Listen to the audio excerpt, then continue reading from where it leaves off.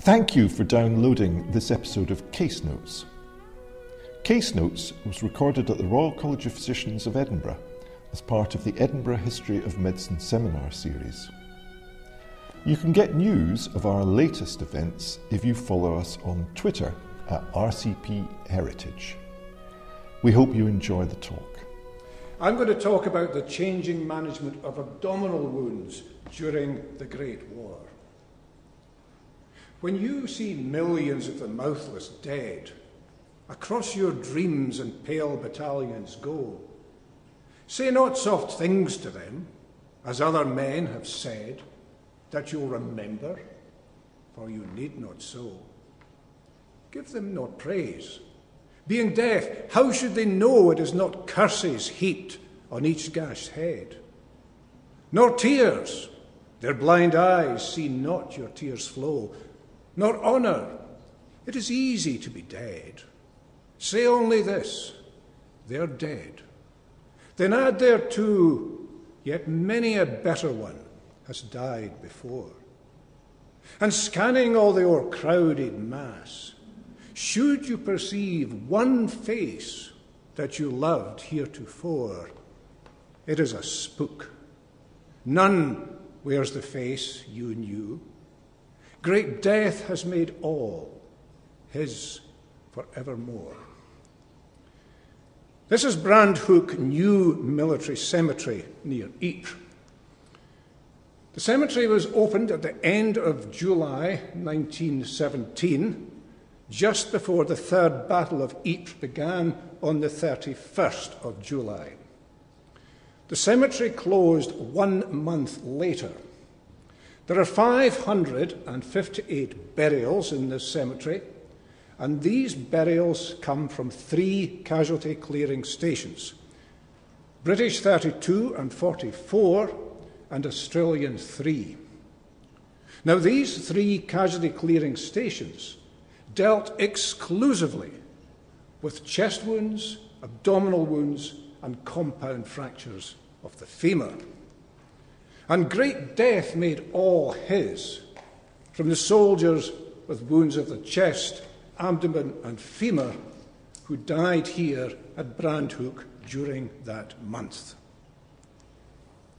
The incidence of a penetrating abdominal wound was reckoned to be 1.92% at advanced dressing stations and 0.72% further back at casualty clearing stations. Now, the difference is perhaps because of deaths which occurred between the advanced dressing station and the casualty clearing station, or perhaps due to an overdiagnosis at advanced dressing stations. I should say a little bit here about the evacuation pathway. The first person to see a wounded soldier was a regimental medical officer in his regimental aid post close to the front line. He had 16 stretcher bearers whose job it was to go out into no man's land and bring the wounded back to the regimental aid post. From there, a field ambulance would assume control of the casualty. Now, you may think of an ambulance as a vehicle with a blue flashing light going down Morningside Road. That is merely an ambulance wagon. A field ambulance was a mobile surgical hospital. It had tent sections, and men from the tent sections established an advanced dressing station and a main dressing station to deal with casualties as they were evacuated from the front line. The field ambulance also had stretcher bearer sections, and they pooled resources to help collect the wounded from the regimental aid post and take it back to the advanced dressing station of the field ambulance. From there, they would pass by motor ambulance convoy to casualty clearing stations. Now, these were called casualty clearing hospitals in 1914. And they were just that. They were to clear the casualties back to the stationary hospitals and general hospitals at the base in Calais, Boulogne, Etaples, and so on. But it took far too long to get there. You had to do your surgery before, much, much sooner, because patients were arriving with gas gangrene and horribly infected wounds, and many lost their limbs, if not their lives. Now, casualty clearing stations were far enough away from the front line to be generally out of range of shell fire, although not exclusively, as you will see, and close enough that a motor ambulance wagon convoy could get there relatively quickly. And so it was that casualty clearing stations became the places where urgent, definitive, life-saving and limb-saving surgery was carried out before the patient was sent by train to the base hospitals. And the static nature of trench warfare on the Western Front led to the casualty clearing stations becoming this location. Now, casualty clearing stations 32, 44 and Australian 3 at Brandhook in 1917 represented major progress in the management of abdominal wounds. They were much closer to the front line than ever before. Patients were transferred quickly from 10 advanced dressing stations a short distance away along the Ypres Canal. And because they were transferred early surgical intervention was provided for these casualties. And the surgery was carried out by surgeons experienced in the management of abdominal wounds and chest wounds and compound fractures of the femur. As a result of early surgery, the overall mortality went from somewhere over 80% to 60%. It's still pretty high. Now, the other casualty clearing stations were further back. So you have casualty clearing stations at Dosingham, Bandageham, and Mendingham, names given by the soldiers, and at Remy Siding. The four biggest casualty clearing stations on the Western Front were at Remy Siding near Popperinga. So the emphasis then was on the speed of access to those casualty clearing stations at Brandhook. How different it was in 1914 at the outbreak of the Great War. In 1914, very little had changed in the management of penetrating abdominal wounds since the days of John Hunter in the late 18th century. In 1914, there was no rational surgical intervention for abdominal wounds. Patients with abdominal wounds were treated expectantly. For all intents and purposes, they were expected to die. Hunter's treatment for abdominal wounds in the 18th century was a tepid bath in order to supply fluid to the general constitution. And the management in 1914, for practical purposes, was little different. George James Guthrie was perhaps the most prominent British military surgeon in the time of the Peninsular War. And surgery in the 19th century, certainly the first 3 quarters really, were focused on wounds of the extremity, which were easily accessible. Surgeons had neither the ability nor the means to deal with penetrating abdominal wounds. Bear in mind that there was no general anaesthesia in the first half of the 19th century. Saves having to sit waiting for your anaesthetist to turn up. Anyway, this is a watercolour painted by Charles Bell.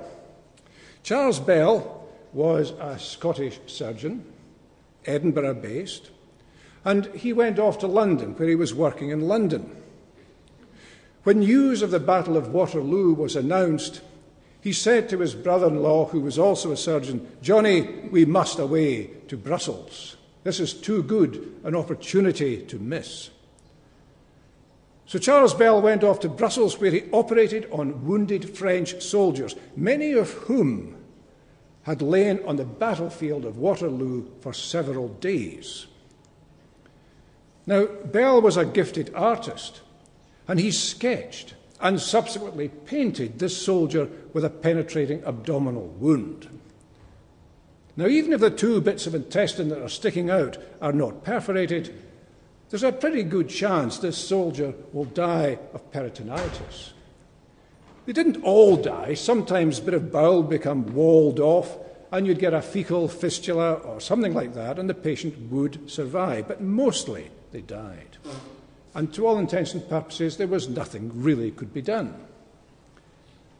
The first demonstration of surgical anaesthesia was in 1846 at the Massachusetts General Hospital, using ether as an anaesthetic agent. Now, did this result in the progress of the management of abdominal wounds? Well, certainly not in the Crimean War. The smart of the knife is a powerful stimulant, and it's much better to hear a man bawl lustily than see him sink silently into the grave. So said Sir John Hall. So not much progress in the Crimean War. In the Boer War, expectant management became established. The patient was put in Fowler's position, sort of semi-upright, knees straight or bent, which was ever more comfortable, to relieve tension on the abdominal wall. The casualty was kept warm, no food or drink was given for 3 days, saline was administered rectally to give them some fluids, and the result was almost invariably fatal. Now, some surgeons did undertake abdominal surgery, and Sir Frederick Treves, who became renowned for removing Edward VII's appendix subsequently, certainly operated on some patients during the Boer War. But the patients usually died. And even if they survived the surgery, they succumbed post-operatively. Now, the consulting surgeon to the British Army, Sir William McCormack, stated fairly categorically, "In this war, a man wounded in the abdomen dies if operated upon and remains alive when left in peace." And this philosophy was not helped by 2 doctors who allegedly survived from penetrating abdominal wounds. Why were abdominal wounds associated with such a high mortality? Well, you've got vital structures in the abdomen, solid structures, spleen, kidney, liver, pancreas, which bleed. And then you've got hollow viscera, bowel, small bowel, large bowel. And the proximity of the abdomen to the chest meant that injuries to the chest and abdomen, combined injuries, were relatively common. Now, the first real progress in the management of abdominal wounds came in the Russo-Japanese War of 1904-05. Vera Gedroitz, seen here on the right, was a surgeon and also was a Lithuanian princess. In this posed photograph, the figure holding on to the plaster here is Tsar Nicholas II's wife, Alexandra. Vera Gedroitz performed her surgery in a Red Cross train close to the front line. She operated on patients early, and Gedroitz had excellent results. Results which either went unnoticed or were ignored in the West. Lessons would have to be relearned during the Great War, and it would be 1915 before the first successful bowel resection was performed, 100 years after Charles Bell did his sketches. This resection was performed by a surgeon called Owen Richards in 1915.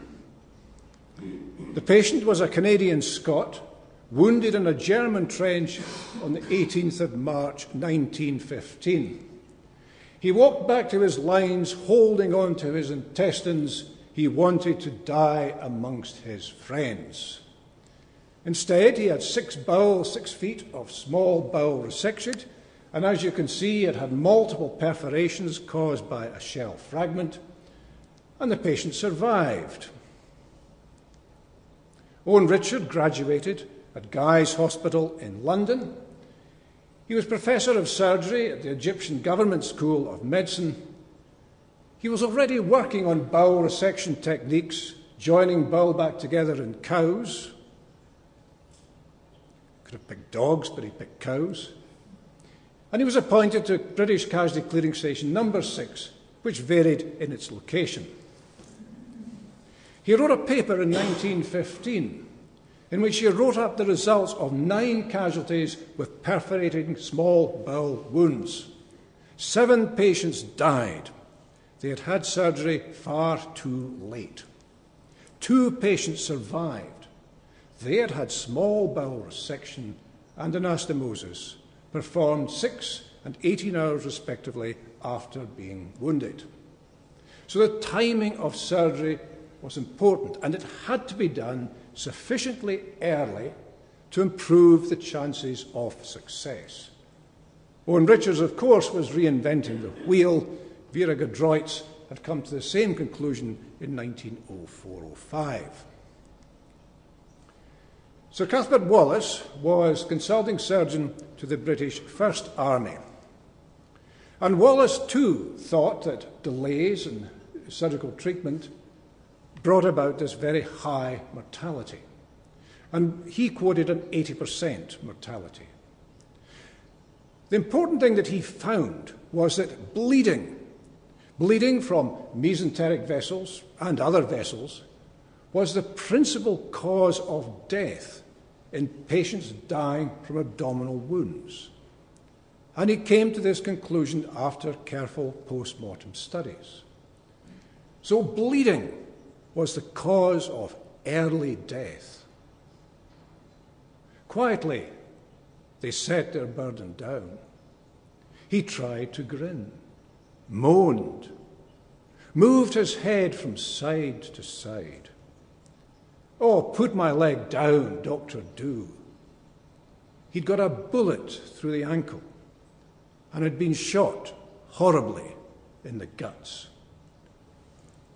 The surgeon seemed so kind and gentle, saying above the crying, "You must keep still, my lad." But he was dying. Late deaths, occurring after a couple of days, were caused by infection. Contamination of the peritoneal cavity by bowel contents resulted in septicemia. There were no antibiotics in 1914. There were no intensive therapy units in 1914, and cases of severe, significant penetrating abdominal wounds with perforated bowels arriving late always died. They drifted away with septicemia and multiple organ failure. His wet white face and miserable eyes brought nurses to him more than groans and sighs. But hoarse and low and rapid rose and fell his troubled voice. He did the business well. The ward grew dark, but he was still complaining and calling out for Dickie. "Oh, curse the wood. It's time to go. Christ. And what's the use? We'll never take it, and it's always raining." I wondered where he'd been, then heard him shout, "They snipe like hell. Oh, Dickie, don't go out." I fell asleep. Next morning, he was dead, and some slight wound lay smiling on the bed. Cuthbert Wallace also reported that successful outcomes of expectant treatment in the past were unjustified. Most of these cases, he said, had never had perforating bowel wounds. Sir Anthony Bowlby, was senior advisor to the Director General of Army Medical Services on the Western Front. And the work of Owen Richards and Cuthbert Wallace helped to provide Bowlby with evidence of the importance of early surgical intervention. And by June 1915, the official policy for the management of abdominal wounds was early evacuation and surgery. Now, it wouldn't revolutionise the management of the treatment, but even a 10% reduction in mortality would save thousands of lives. John Fraser was an Edinburgh surgeon, and in a series of 300 cases of penetrating abdominal wounds, Fraser demonstrated that with early intervention, the overall mortality was reduced from 80% to 60%. He published his work in the British Medical Journal. Now, Fraser was actually an outstanding chap on the Western Front. Not only was he a very capable surgeon, he was also on the shock committee for the Medical Research Committee. It wasn't renamed the Medical Research Council till the early 1920s. And he was awarded a military cross after being wounded in the front line near Lewes for measuring the blood pressure of soldiers under combat conditions. And in this photograph here, he's wearing his military cross ribbon. Surgical audit is an everyday thing of surgical practice in 2015. But surgical audit was also performed during the Great War. It was noted that there were different outcomes at different casualty clearing stations with similar types of wound. The time from sustaining the wound to reaching the casualty clearing station constantly emerged as the most important factor. 6 to 10 hours after being wounded gave the best chance of survival. 12 to 24 hours, less chance. More than 24 hours, very little chance of surviving. And after 36 hours, they all died. The pulse rate was important. 100 to 120 gave a pretty good chance of survival, but more than 120, very poor chance. Simple, documented parameters, clinical parameters, in establishing the prognosis. Nothing fancy. Type of projectile was important.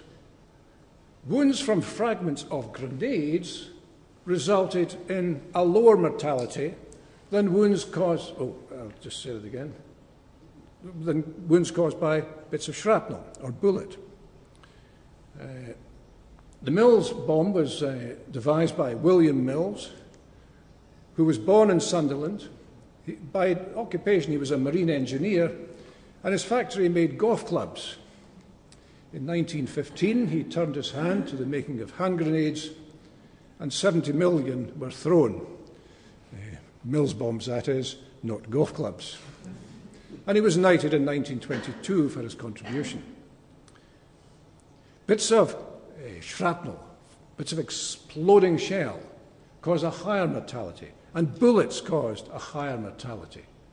But here's a soldier who survived a penetrating abdominal wound from a 3-ounce shell fragment. He had a double resection of bowel, and this photograph was taken 20 years later.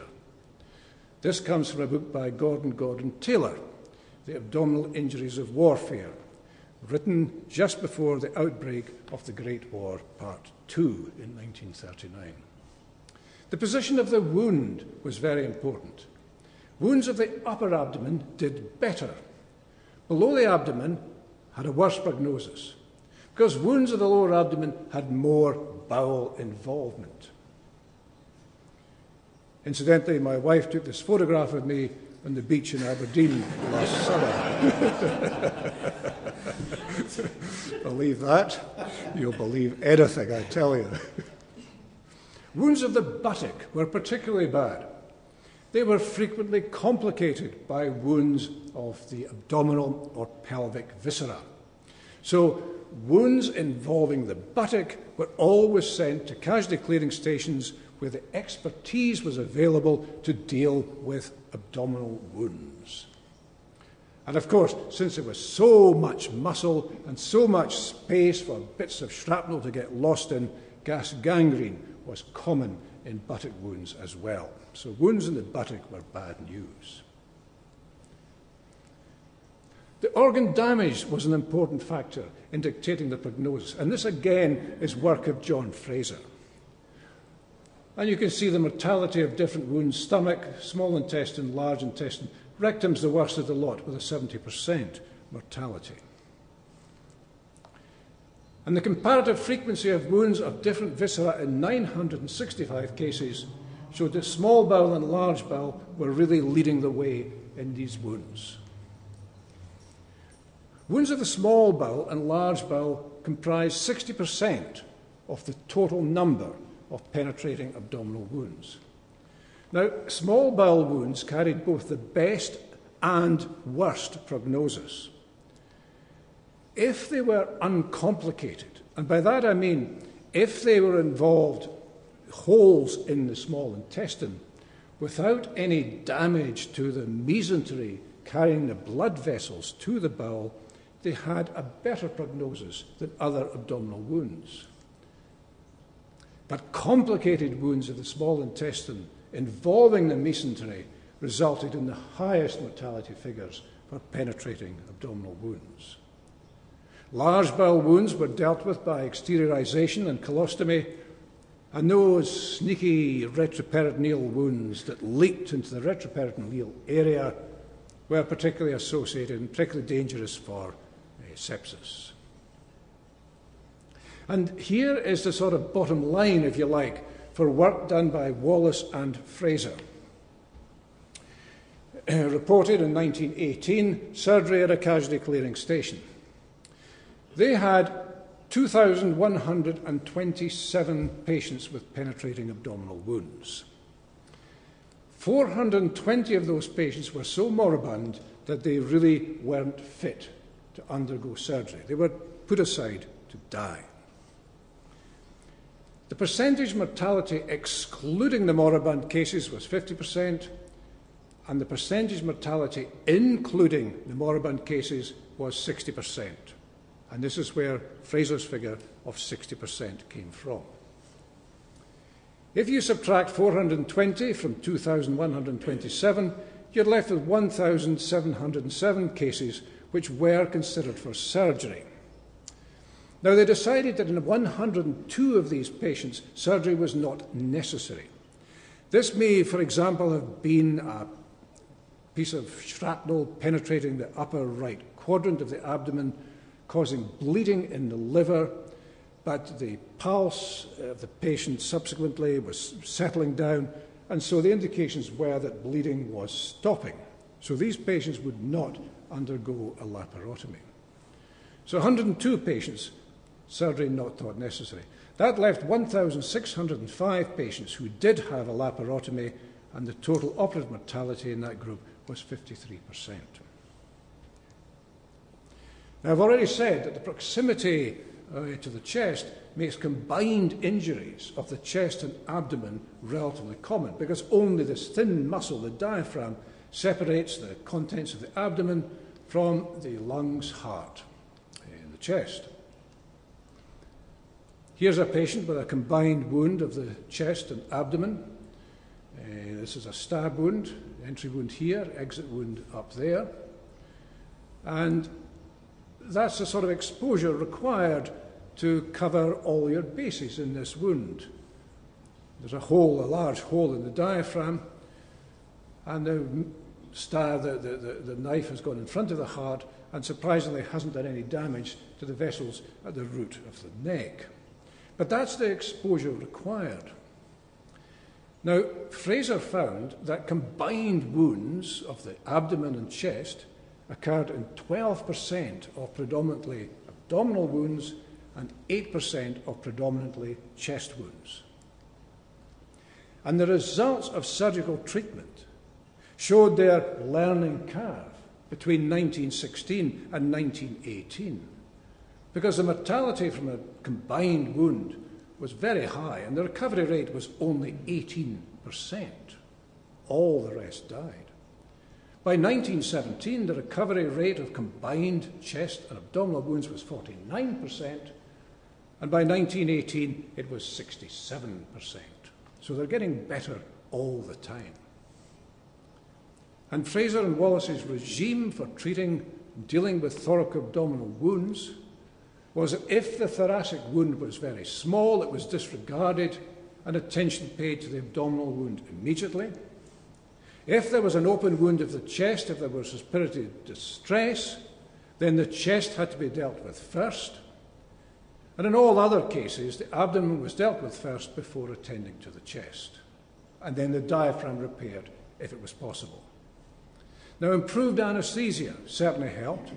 Resuscitation techniques certainly helped. And that included blood transfusion. And they all contributed to success. But blood transfusion in 1914-18, well, started in 1917 in the forward areas, they were transfusing about 1 pint of blood, no more. Not very much, but enough in some patients who were fit young people to just tip the balance in favour of survival as opposed to dying. So here we are back at Brandhoek, just 5 miles west of Ypres. And Bowlby pushed a group of 3 casualty clearing stations to within 5 miles of the front line in response to the mounting evidence that early surgery brought benefit. So casualty clearing stations 32, 44 and Australian 3 would deal with all those wounds involving abdomens, chests and femurs, because femurs also had a very high mortality. 70 to 80% in 1914, 1915, reduced to less than 20% by 1917, thanks very largely to an Aberdeen surgeon called Henry Gray. Advanced dressing stations closer to the line evacuated soldiers with these wounds quickly to the 3 casualty clearing stations at Brandhoek. So there are the 10 advanced dressing stations strung out along the Ypres-Yser Canal. There is the town of Ypres, and there is the position of the front line at the start of the Third Battle of Ypres, where the British 5th and then 2nd Armies pushed out, ostensibly to reach Ostend and Zeebrugge, and in fact got bogged down in the mud at a little village just 5 miles from Ypres called Passchendaele. One of the advanced dressing stations was Essex Farm. It's the only one that survives to this day. This is a painting done in 1917 and shows a soldier, I say, with an abdominal wound being loaded onto an ambulance wagon. I don't know if it is or isn't, but we'll say it is. And that's going to take the casualties back to Brandhoek. And that's Essex Farm Advanced Dressing Station today. Not much changed from 1917. And it was here in 1915 when the Canadian 1st Division was in the line during the Second Battle of Ypres that a Canadian doctor, John McCrae, penned the lines, "In Flanders fields the poppies blow, between the crosses row on row that mark our place.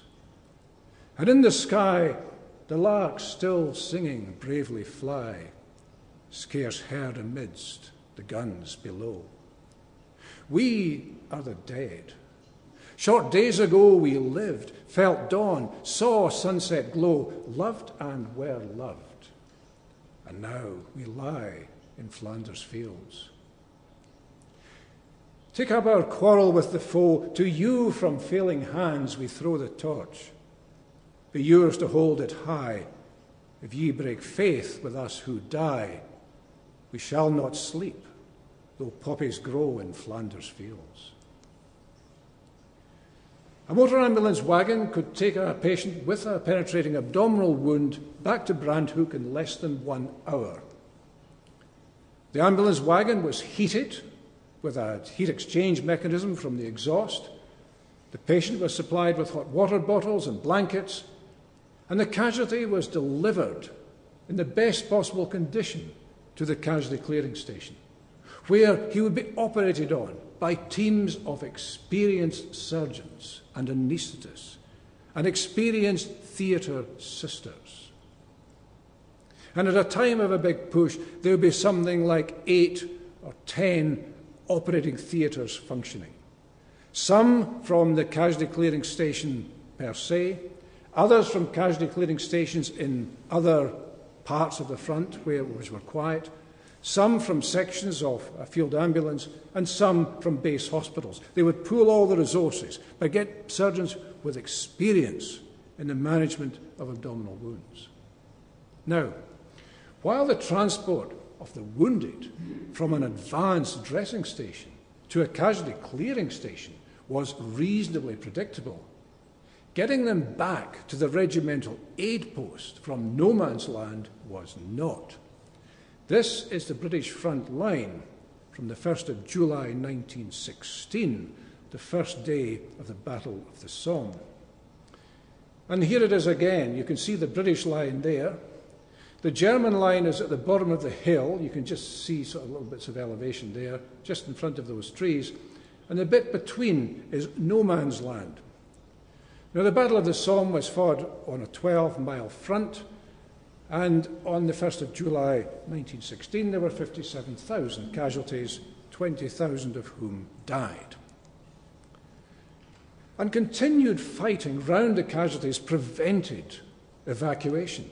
And soldiers wounded at 07:30 on the 1st of July lay out all day, where many of them died, because they simply could not be evacuated. And they weren't buried until after the 13th of November 1916, when the 51st Highland Division finally captured Beaumont Hamel. The speed of evacuation from a regimental aid post to an advanced dressing station was also unpredictable. And here you see stretcher bearers from the field ambulance taking a wounded soldier back through the mud in the Third Battle of Ypres. And it's taking 7 men to carry one casualty back, and they're up to their knees in mud. And there was often dangerous ground between the regimental aid post and the advanced dressing station.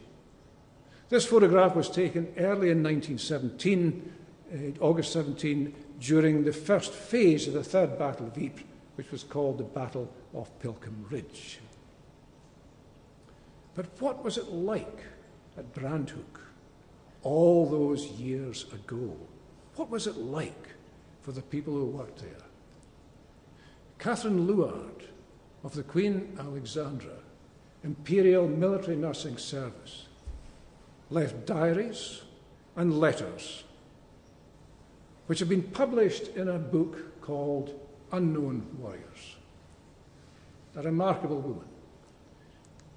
She was sister in charge of Casualty Clearing Station 32 at Brandhook. She wrote, 27th of July, 1917, "Hospital has just been pitched and already is splendid. This venture, so close to the line, is in the nature of an experiment in life-saving, to reduce the mortality rate in abdominal and chest wounds. Hence, this advanced dressing station, to which all such wounds come from a large attacking area, instead of going on to the rest of the casualty clearing stations 6 miles further back. Sir Anthony Bowlby turned up today. It's his pet scheme. We have 15 theatre sisters, 33 in all. Our 30 medical officers include the largest number of FRCSs ever assembled." July 31st. Now that's the first day of the Third Battle of Ypres. At 6:30 a.m. we began taking the first cases. 11 p.m. We have been working in the roar of battle every minute, going at full pitch, 12 teams in the theatres. I thought the work was going to get the upper hand of us. We get cases an hour after injury. Which is our raison d'etre for being here? August 9th. Number 44 CCS is to open tomorrow and has 35 sisters and lots of teams. The Australians are at present working with us. We are now to take alternate 50s of abdomens and femurs. August the 10th. Sir Anthony Bowlby came round today and seems pleased with it all. August 13th. The Australians open their own unit tomorrow, and we 3 CCSs take it in batches of 50 each, abdomens, chests and femurs. August 16th. Bombs dropped on the Australian casualty clearing station.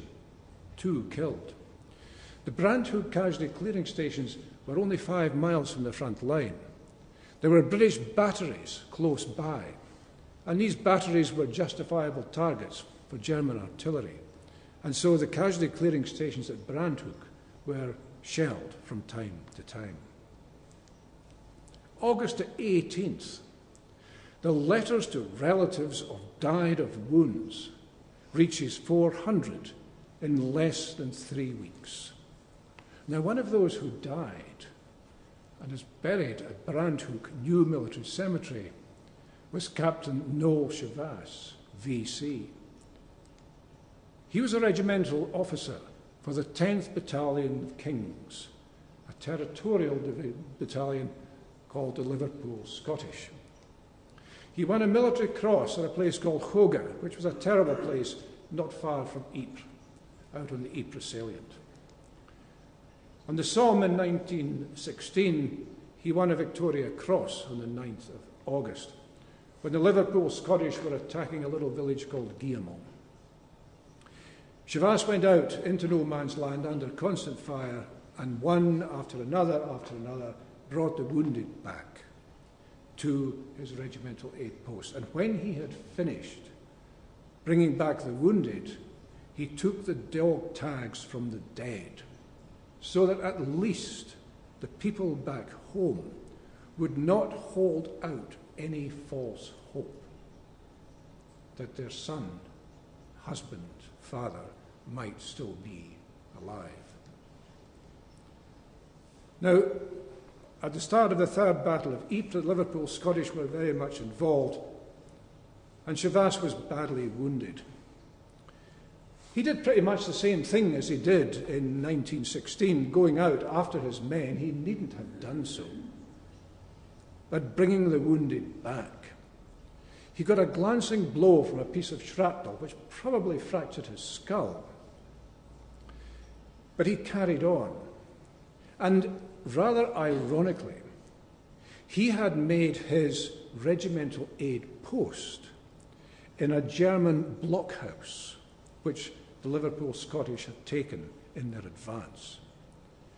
And the door of that German blockhouse was facing towards the German positions. It was facing the wrong way.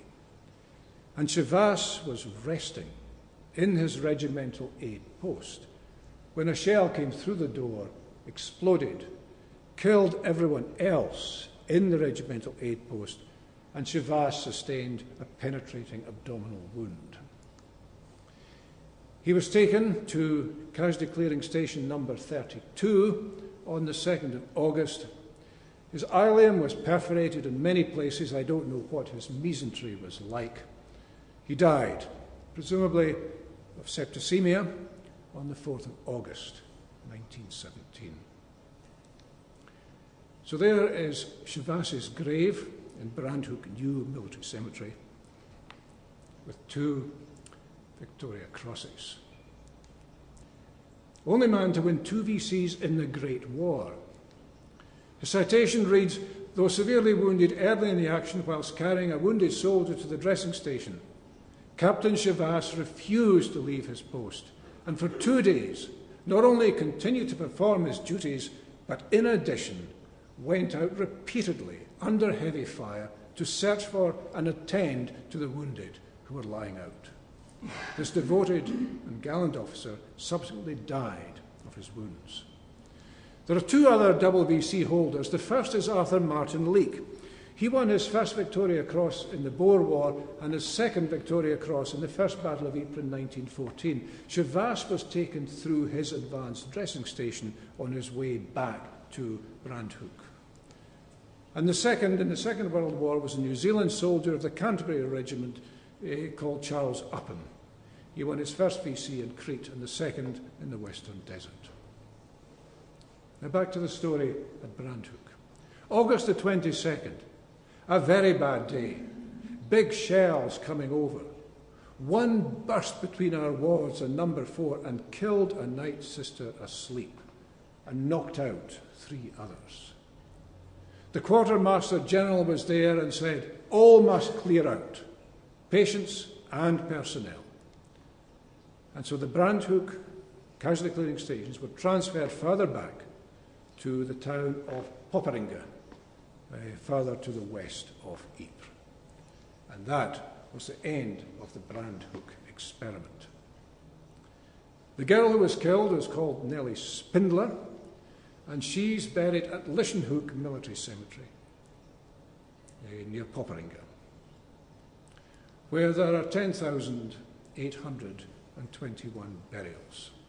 Only 21 are unknown, which is unusual for the Western Front, unusual certainly for Ypres salient, because all the men who died here, and one woman, were known, and most of them died of wounds at the 4 casualty clearing stations at Brandhoek. When you and I are buried with grasses overhead, the memory of our fights will stand above this bare and tortured land. We knew ere we were dead. The grasses grow on Vimy and poppies at Messine, and in high wood the children play, the craters and the graves will stay to show what things have been. Though all be quiet by daytime, the night shall bring a change, and peasants going home shall see shell-torn meadow and riven tree, and their own fields grown strange. They shall hear live men cry, shall see dead men lie, and hear the rattle of Maxim's fire, and see by broken twists of wire gold flares light up the sky.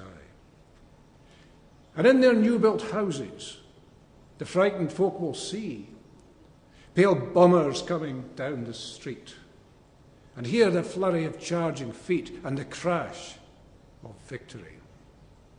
This is our earth baptized with the red wine of war. Horror and courage, hand in hand, shall brood upon this stricken land, in silence evermore. Thank you for listening to our History of Medicine lecture series, Case Notes. This podcast has been brought to you by the Royal College of Physicians of Edinburgh. We're a charity, and if you enjoyed today's show, head over to rcpe.ac.uk/heritage for more information and how to donate. Thank you.